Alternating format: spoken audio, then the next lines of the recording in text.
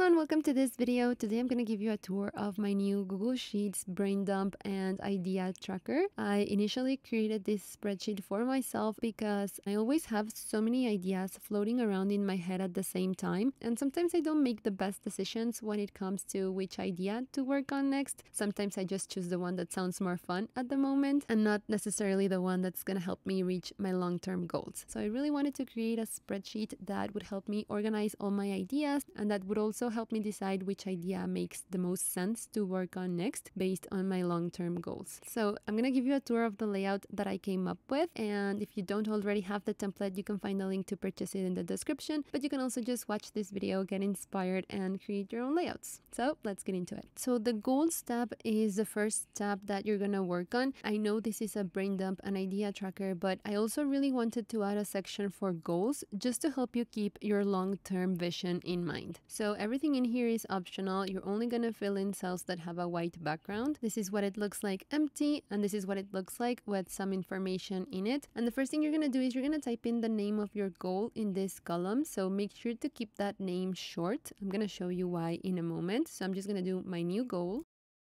And then over here, everything is optional. You can add a small description of how accomplishing this looks like, and then the reason why you want this, just to help you emotionally connect with that goal. And over here, if you want to set a deadline, all you have to do is double click on any of these date cells, pick a date, and once you do that, the number of days left will update automatically, and it's going to keep on updating automatically every single day. I'm just going to type in some example text over here.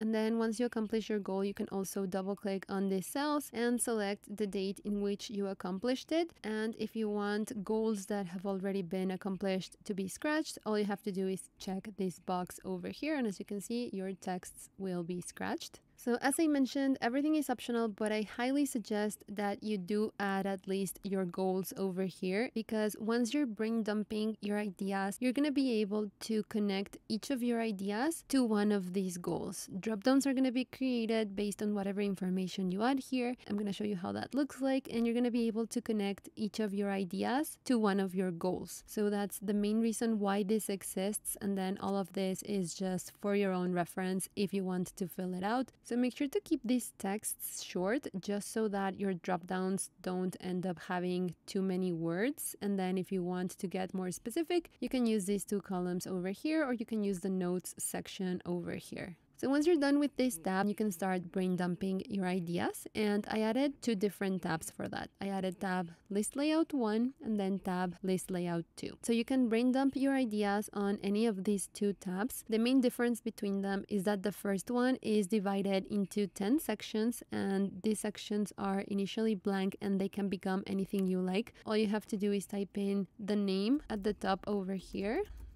And then every single new idea that you add will be assigned to that category. So it's sort of a way to keep your ideas always separated in different buckets that are related to the same thing. So as I mentioned, this tab has 10 sections. And then if you don't care about having sections, I also added a different layout that is just one big table in which you can brain dump your ideas, and then you can manually assign a category to each one. So that's the main difference. In this one, you get to assign manually a category for each idea, and then in this one the category will be assigned automatically based on the section where you added that idea. So you can choose to work on whichever layout you prefer, and since you can create multiple copies of each of these tabs, you could create one tab for your business and you could choose to use this layout, and then maybe you're working on some other project and you can create a new tab for that project and choose to use this layout. Totally up to you. You can create as many copies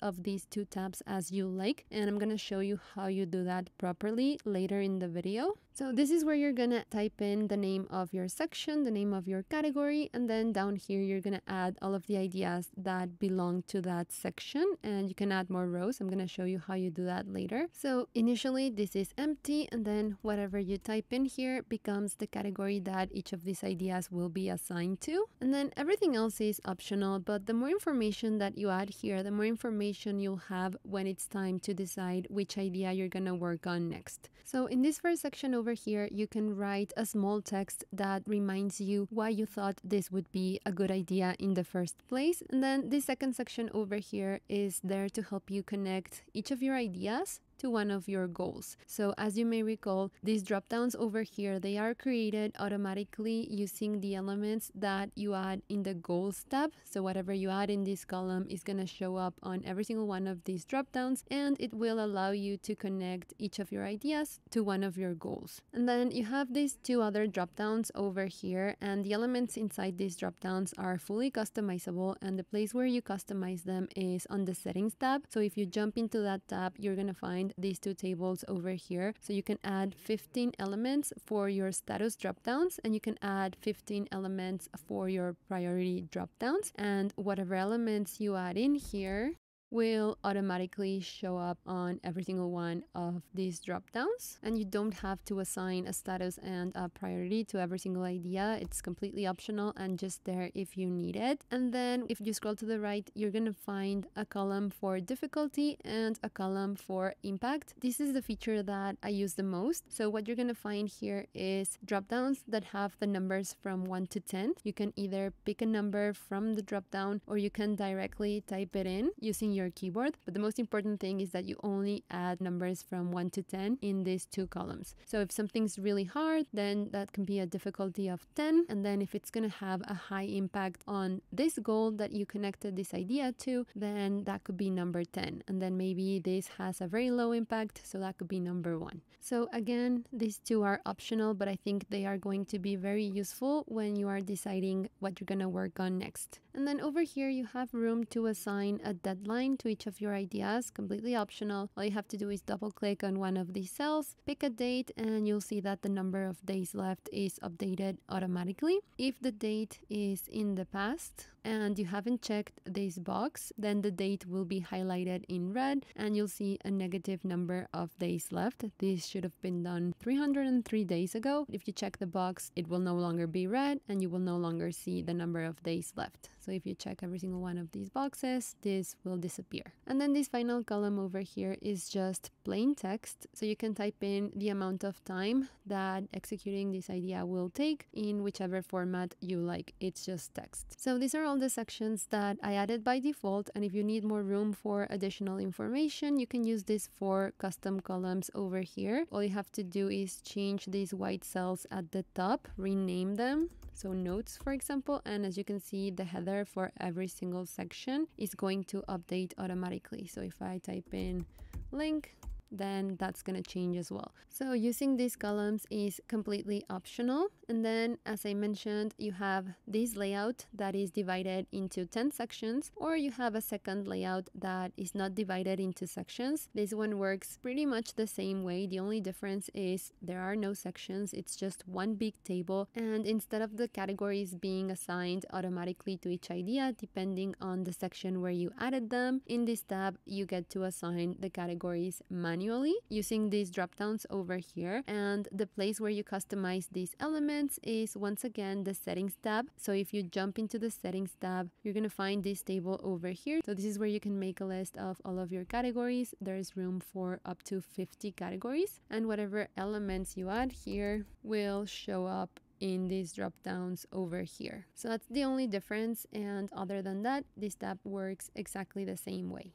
And then if you need to add more rows on any of these two layouts, what you're going to do is in this first layout, you're going to pick a section and you're going to add those rows somewhere in the middle of each section. So for example, if I select 3 rows, I'm going to be able to add another 3 rows. I'm only selecting rows that are in the middle of the table without touching this first row and this last row and without touching the header. So if I select 3 rows and I right click and select the option insert 3 rows below, I'm going to add an additional 3 rows below. If I select maybe 5 rows, I'll get the option to add 5 rows below. So you can do this as many times as you like. Just make sure that you are never touching the first row or the last row of each section. And then it works the same way on this second layout. You can add rows anywhere in the middle without touching this first row and without touching this last row. So I can right click on this random row, for example, and then select the option insert 1 row below. So each of these two layouts can hold a maximum of 500 ideas. And then if you need more, you can always create a new copy from either of these two tabs, and you can have as many copies of these tabs as you need within the same file. I will show you how to create those copies later in the video. And if you scroll all the way down, you're gonna see how many ideas you have added into each of these tabs. The same goes for the second layout. If you scroll down, you're gonna see how many ideas you have added. And then this layout, it's divided into 10 sections, so you can only have a maximum of 10 sections. And again, if you need more room, you can always create a new copy of this tab. So once you're done working on your goals tab, and once you're done brain dumping your ideas into either one of these layouts or both of these layouts if you like, you're gonna jump into the idea picker tab, and this is a tab that's gonna help you decide what you're gonna work on next. This is what it's gonna look like at the beginning. It's going to be completely empty, and the first thing you have to do is you have to type in the name of the tab that you want to view in this table. So let's say I want to see all of the ideas that I added into the tab called list layout 1. So what I'm gonna do is I'm gonna jump into this yellow cell and I'm gonna type in the name of this tab.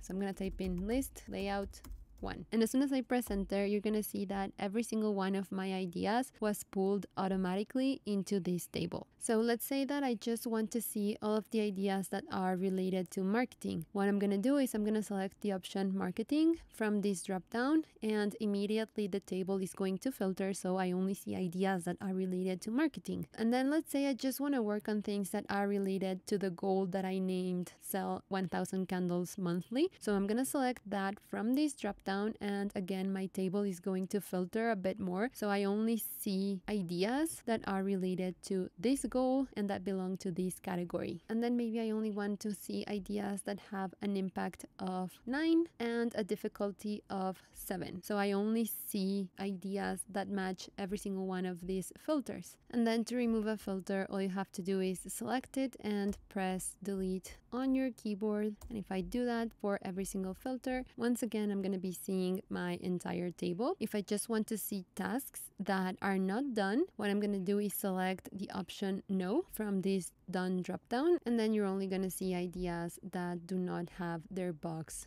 checked in the original tab over here. So this section is meant for filters, and then you can use this other section over here to sort your table. So let's say you want to sort it by deadline. All you have to do is select this option over here. So you can sort in ascending or descending order. And then as an additional feature, let's say you're sorting by deadline. There are going to be rows in which you did not add a deadline. If you would like to hide those rows, what you can do is select this checkbox over here, and immediately you're gonna see that the rows that don't have a deadline will be hidden. So let's say you are sorting by status.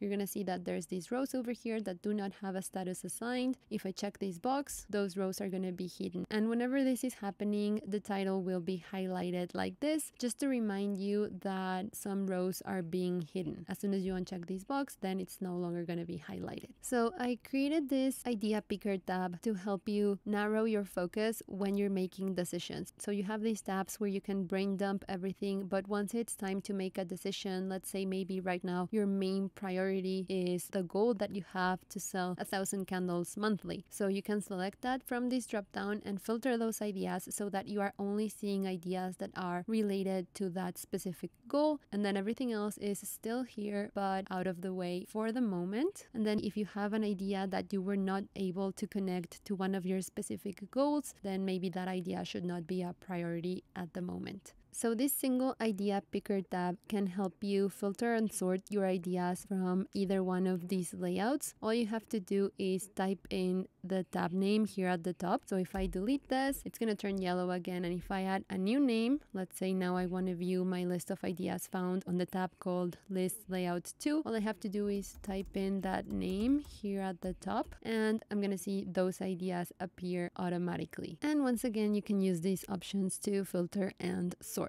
So you're going to be able to view one tab at a time in this table, and all you have to do is replace this name up here as often as you like. And super important, the idea picker tab will only show the columns that I added by default. If you add additional columns over here, those are not going to show up in the idea picker tab. They will just remain wherever you added them. So that's how everything is connected. You start by working on your goals tab, and then you can brain dump your ideas in either one of these tabs, or on both of them if you like. And then you can use the idea picker tab to filter and sort a specific list of ideas. And there's 3 additional tabs that we haven't used until now, and these are going to be your blank originals. So whenever you want to create a new copy of any of these 3 tabs, you're going to use their corresponding blank original. You know you're looking at a blank original because it's going to have a little lock in it, and you're not supposed to change anything in there. You're only supposed to use these tabs to create copies. And the way you do that is you select one of those blank originals, you right click on the tab name, and you select the option duplicate. So as soon as you do that, a new copy is going to appear right next to that tab. So you can double click in here and rename this tab to something different, and then you can just move it around and place it wherever you like, and then you can start working on your new tab.